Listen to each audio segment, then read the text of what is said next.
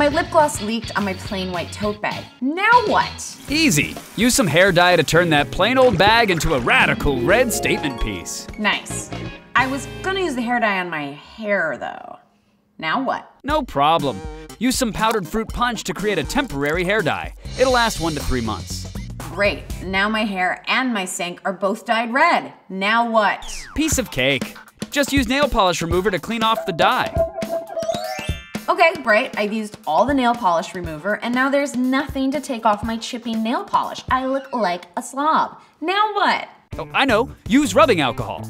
You'll have to scrub a little bit harder, but it'll take that polish right off. Nice hack. You know what? The alcohol reminds me. It's 5 o'clock somewhere. Cheers.